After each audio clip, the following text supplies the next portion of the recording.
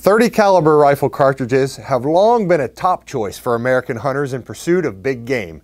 That's a major reason why large receiver ARs chambered for the .308 Winchester have become so popular.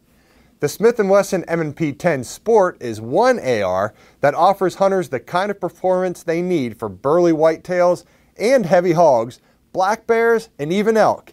And it's why we're taking a closer look at it this week on American Hunter's Sunday Gunday. The M&P10 Sport's .308 Winchester chambering of course requires larger, heavier receivers and internal components than found on an AR-15, and so it weighs more. Even so, Smith & Wesson keeps its weight to about 8 pounds, which is reasonable for a general-purpose hunting rifle. Perhaps just as important for carrying through tight timber or thick brush, the overall length of the M&P Sport is less than 38 inches, even with the 6-position buttstock fully extended. With the length of pull properly adjusted, the rifle will measure closer to 36 inches for most hunters. For reference, many bolt-action hunting rifles in .308 Winchester are more than 40 inches long. Smith & Wesson reduces the overall length mainly by giving the M&P10 Sport a 16-inch barrel.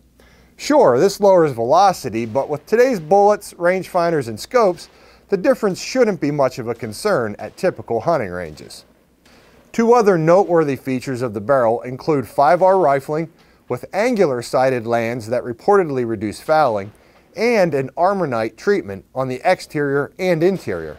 Armornite is a hardened nitride finish that increases resistance to corrosion and wear. Like on most ARs, the buttstock and pistol grip are equally suited to both right-handed and left-handed shooters. But Smith & Wesson goes a step further in making the M&P10 Sport fully ambidextrous by placing safety levers, bolt catches, and magazine releases on both sides of the rifle. The mid-length gas tube is covered by a synthetic handguard that attaches via a conventional delta ring.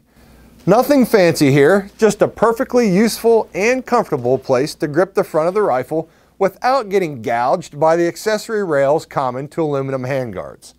The composite material is a bit less resonant than aluminum in the chance it comes in contact with metal parts of a tree stand. And the handguard's straightforward design is less expensive to manufacture, which shows in the M&P10 Sport's retail price of about $1,000. The M&P10 Sport does come with a railed gas block, which serves as a mounting platform for a front sight. Most hunters will probably shrug at this notion and mount a scope instead, which is just as easy to accomplish thanks to a rail integral to the upper receiver. If you want both optic and irons, there's enough room on the receiver to accommodate a scope mount and a folding rear sight. The gas block includes a sling swivel, while the buttstock has both a metal ring and a slot to complete sling attachment. In short, the Smith & Wesson M&P10 Sport has everything a big game hunter, whether right-handed or left-handed, needs for the field without adding unnecessary extras that drive up the price. It may be the best value hunters will find in the company's entire M&P line. For more information on Smith & Wesson's M&P10 Sport, go to smith-wesson.com.